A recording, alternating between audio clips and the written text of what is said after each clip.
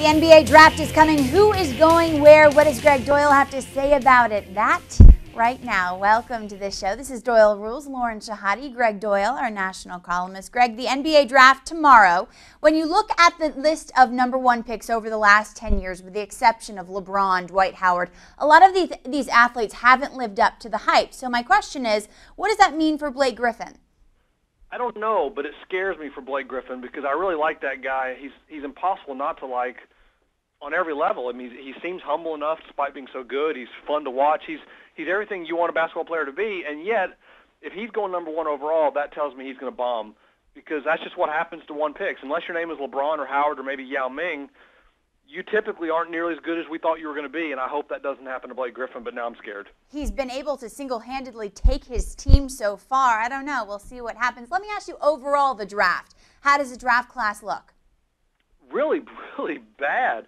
Blake Griffin is a really good #1 overall pick, and if this were last year and this same player, as good as he was this year in college, was going to get picked, and it was between him and O.J. Mayo and Greg Oden in the past, and guys like Derrick Rose, he's right up there with all those guys as a #1 pick on paper. So I like him at 1. That's great. But whoever's 2, I don't like, and it only gets worse. And for me, the highlight of it, and I love Stephen Curry, so this is going to sound like I don't like him, but I do. I like him. I like his game. I like everything about him. But he's being talked about as a top 5 pick. And if Stephen Curry, and he probably will be, if Stephen Curry is a top 5 pick, you're not a very good draft because as good as I think he'll be in the NBA, he's not that kind of player, I don't think. You're kind of depressing today, by the way.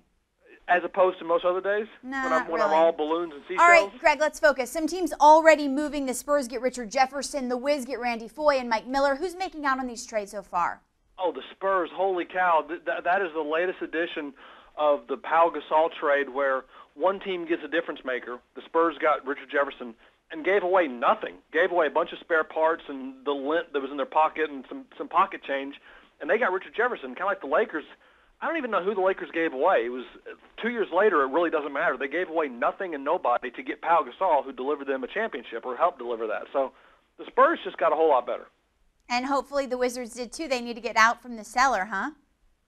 Yeah, they've had some nice pieces. Gilbert Arenas, Jameson, Caron Butler, they've had some nice pieces. Maybe what they don't need are more players, but a better coach. I just can't put it all together. I hate asking you questions that I already know the answer to, but this is going to be one of those. Kevin O'Neal, you've been killing him back in the Pac-10. You've been killing USC. You've been killing him. Why? Well, he's atrocious. I mean, he's actually an X and O guy, pretty good. He can draw up a play and all that. As far as coaching ability goes, he has that. No one says he doesn't. But he's just a miserable human being. People don't like him. And actually, more to the point, people hate him. And now he's going to go to Southern Cal, which is hard to recruit Southern Cal. It really is. You're competing in the same city with UCLA. You don't have a whole lot of tradition. It's not easy. Tim Floyd could sell his down-home, folksy personality, I guess. I don't know what Kevin O'Neal's going to sell because it's not going to be himself because he's miserable, and he's not going to sell tradition. I don't know how that's going to work out for them. Kevin O'Neal is a mean guy.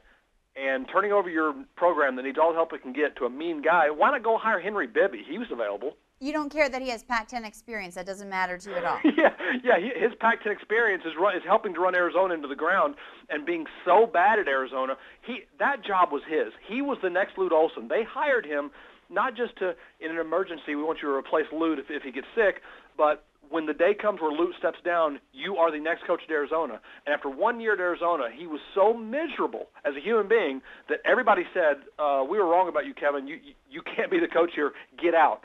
That's how bad he is as a guy, that he lost that job on basis of his personality.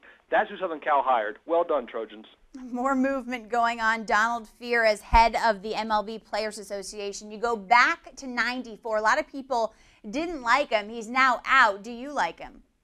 Well, he's a brilliant union leader. I mean, he's about the best union leader I've ever seen. I wasn't around for Jimmy Hoffa, and Jimmy Hoffa didn't turn out really good for him, but maybe he was a good union leader when he was alive. I don't know, but Fehr's really good at his job. My problem with Donald Fehr is he was so good at his job, he got player salaries to escalate so much and so rapidly that, first of all, football and basketball followed suit. They took one look at baseball and said, we should make that kind of money too.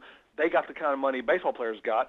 And the problem is all that trickle-down economics trickled down into my pocket and yours and everybody else because how do owners pay for all these guys making $10 million a year?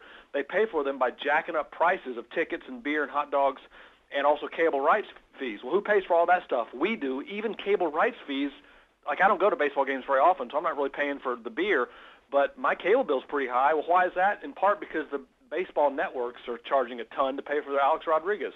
You're a peach today, aren't you, Greg? I'm just miserable for the most part, but my problem is the glass is half full, and some people it's half empty to me and cracking and leaking, and I'm just pointing out what I see. At least you admit it. It is time to go. For Gregg Doyel, I'm Lauren Shehadi. Thanks for watching, everyone.